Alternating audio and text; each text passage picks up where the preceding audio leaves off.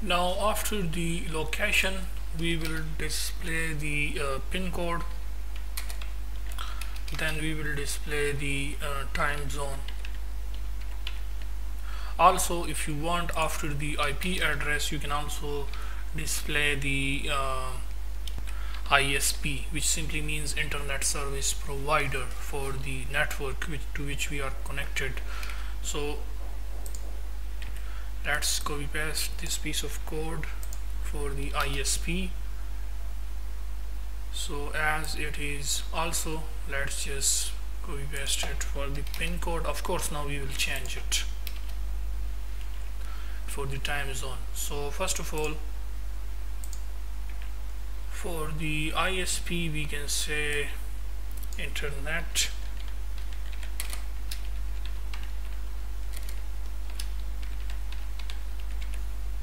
the icon will be icons.account tree, internet service provider, and the value of which we can get from ipinfo.value.internet service provider.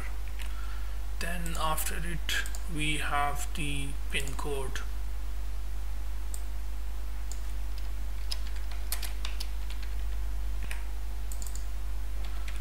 So value dot zip code, and then you can say pin code or zip code, it's totally up to you.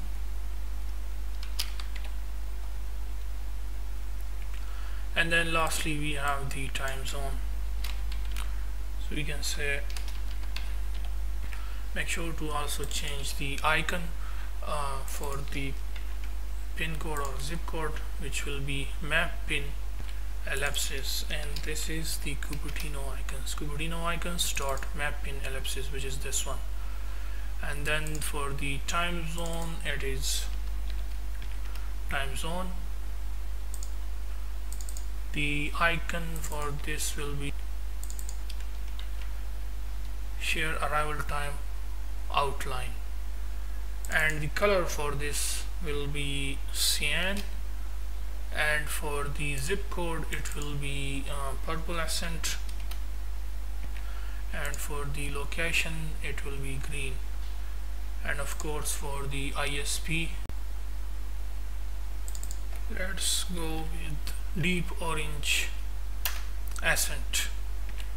Only deep orange is good, okay? It is much dark. So yeah, this is all about our network IP information which we display. Now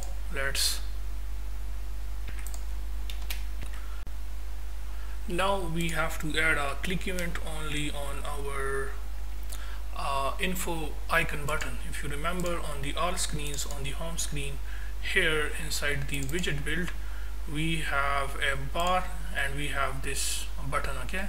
So on the home screen, when the user click on this info icon button, then the user will see the network IP information.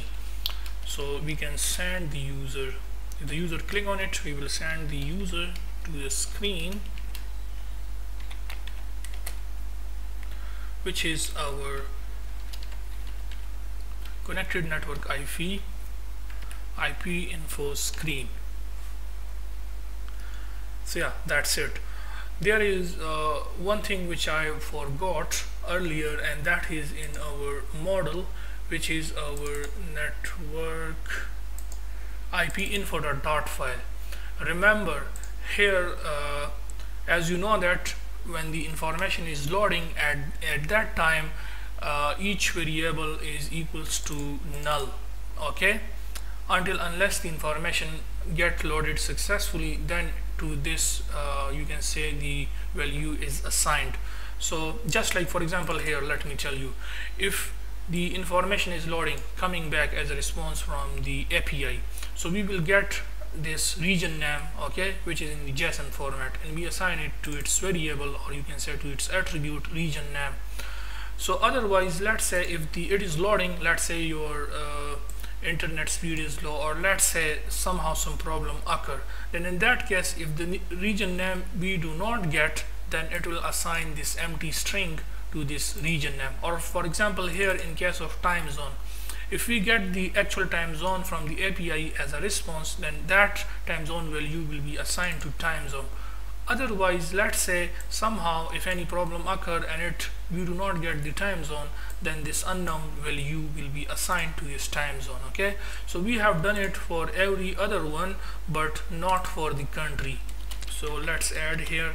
So if we get the country from the API, then it will be assigned to country name. Otherwise, if any problem occur, then we will assign the empty string to the country name. Okay, this is important to do it like this.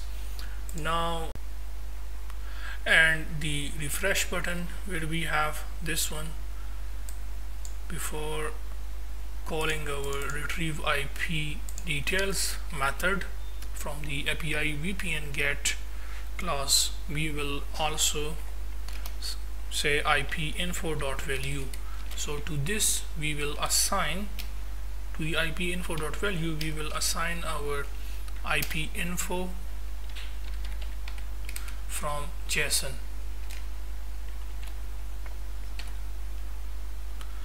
And yeah, that's it. Now let's just test our application. So the app is running now.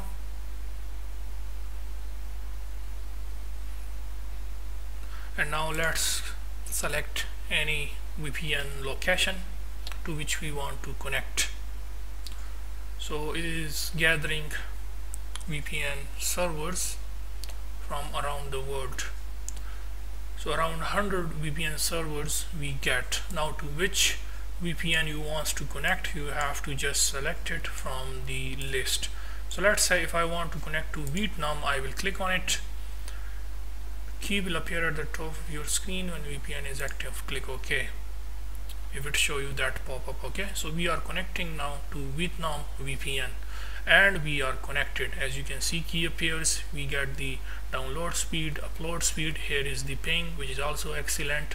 So it means if we click here now, then we will get the Vietnam VPN location, and which you can see here. Okay, this is the VPN IP address, I mean to the network, to the VPN network Vietnam, to which I am connected now, for which I getting this download, this upload speed, this ping. This is the IP address of that network. This is the internet service provider for this IP address, I mean for this internet, to which I mean the VPN network to which we are currently connected. And the location, you can see here it is showing the Vietnam location, that is Ho Chi Minh City, Ho Chi Minh, Vietnam. The zip code is not coming, so you see that it is empty. Okay, because with some VPN servers the zip code is not available.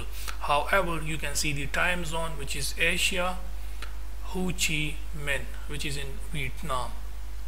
Similarly, if I disconnect, or let's say if I go and select any other VPN, let me tell you, for each VPN server you will not get this info. Okay, you will get for only those VPN server whose ping is excellent and whose download and upload speed is well. I connect to, let's say, this one, Japan, whose speed is high as well.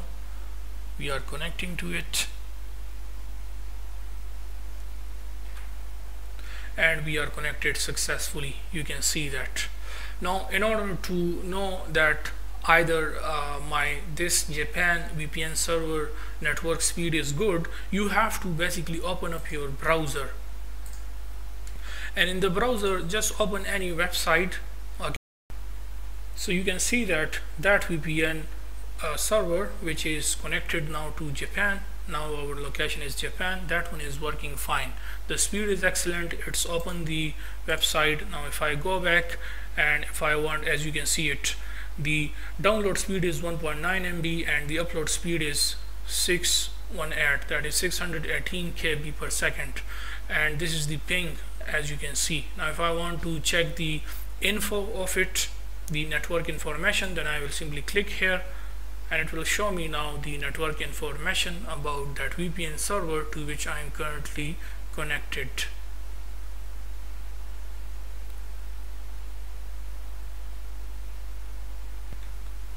Let's refresh. Not available, unknown, still retrieving. So as I told you, for some VPN server you will not get the info, IP info of it, okay? So it is okay. I mean, for example, for some we will get, for some we will not get. Maybe it is private for this specific server which is from Japan. That's why we are not getting its IP information. For example, now if I select any other location, let's say, for example, for Vietnam, we were getting the information. Now let's connect to this one, Cambodia. Let's try out Cambodia.